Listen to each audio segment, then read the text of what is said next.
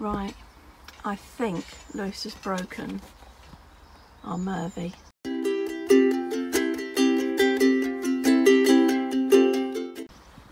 Right, I think Lewis has broken our Murvi.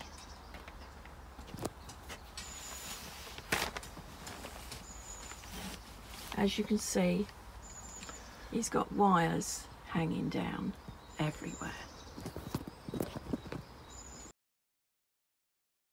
Right, what was meant to be a simple job, we've got a motorised step that comes out, and you push the button at the side there, and then it comes out and goes in.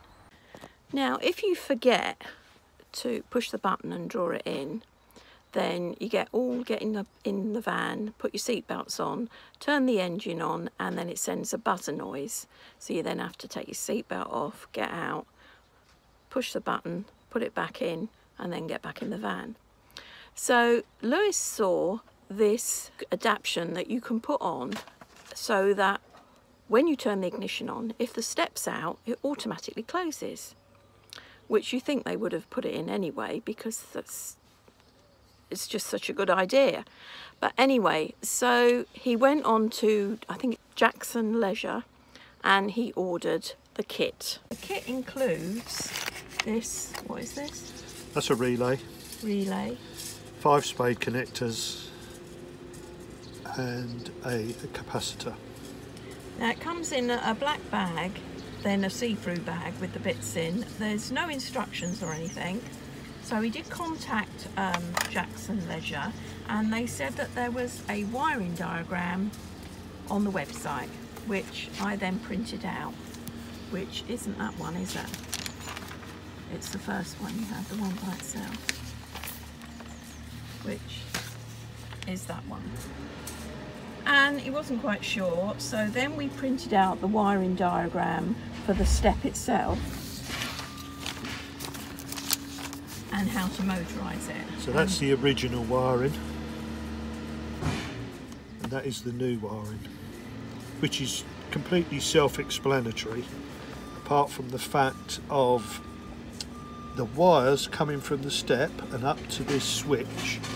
I don't know if they weren't long enough or whatever, but I've written blue in there because that's a new additional wire that's going to go in, so I just named it blue.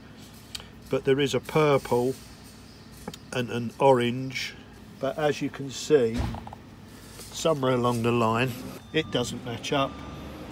So I'm thinking this red one, according to the diagrams, is my orange, and the purple is the blue, and then this orange and black, why I don't know, this orange and black should be the positive and negative from the battery.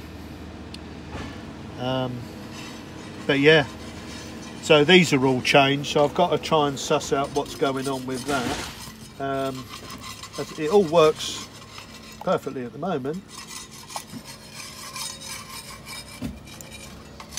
But you were saying that it's not such a simple job because you've got to get the wires. Because I think this up there plastic tube, I think it goes down to the chassis and then goes up, because it comes out up here, but because obviously it goes down and has got a U-bend in it, I'm not going to be able to get anything down this. So my theory is I'm going to go through the side of here, all the way along the cupboards, up the back there, and then where I've taken these lights down, you're going to put it under there. It's going to come in under there and up there. But yeah, I was hoping this wiring, they'd sort of junctioned it.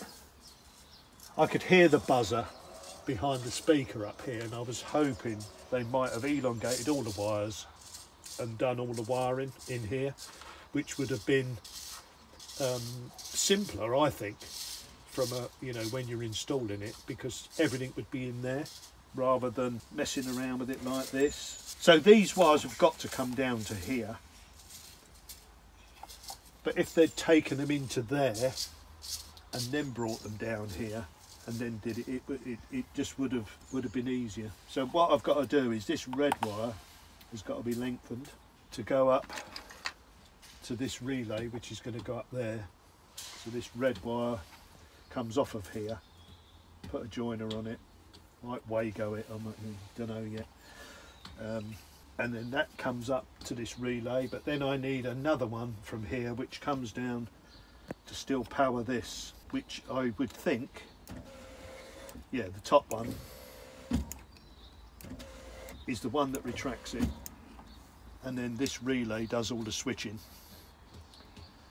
So as soon as this gets fed from the ignition, it powers, if this make and break switch down, there's a switch down here which earths out, which does the buzzer, but if the step is out and the buzzer is sounding, then it does all the switching in here and retracts the step.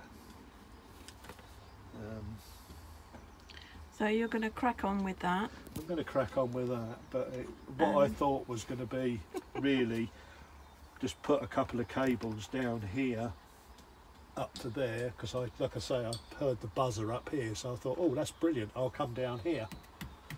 But this, you've got the door lock and everything else on here, it's basically impossible to get anything down there. I can get up to about here, and then the door lock and where the sliding door lock is all round the back here, and I think that's what's stopping me doing it. So yeah, so he's gonna persevere, and I might take some pictures of the progress as it goes along, and we'll get back to you when he's unbroken the Murvi.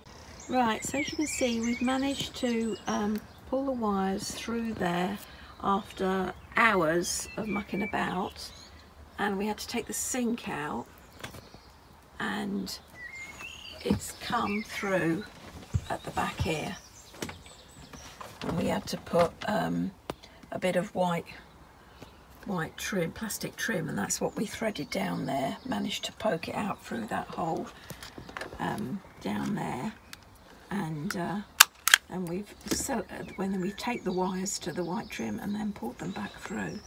So yeah, so lots of destruction. So we've now got the sink out as well as the lights down, so hopefully it'll all go back together fine. But of course we've still got to get these wires from here up without being seen to this switch, which is behind the speaker box here. So I think the plan is to go along the back here of the cupboards, then come up through there, up along these cupboards here, and then to it. So we'll let you know how it progresses. Right, we're just going to test it now. What am I meant to be looking for? A step. See if it closes? Okay. Try it then. Oh, it does! It closes! And the buzzer stops. Aren't you clever? Oh, look at that wiring. Now we've just got to put it all back together again. Well, Lewis has. But yeah, well done, Lewis. So it works from the ignition. Does it work from the button here? Yes, it goes out. And it goes back in.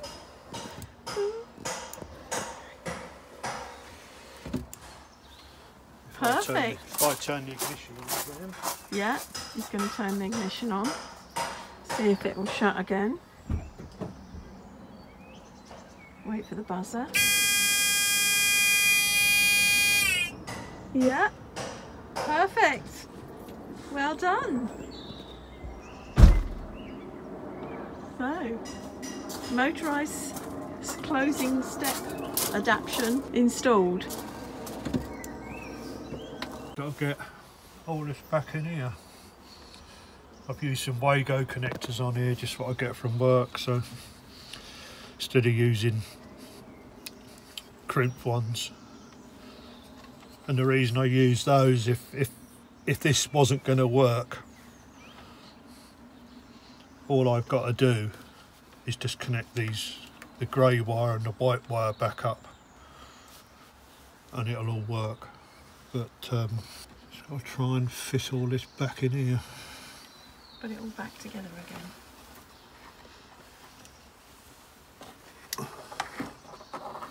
So as you can see, Everything's put all back together again. And it's all working perfectly. So thanks for watching. Don't forget to like and subscribe. Bye for now.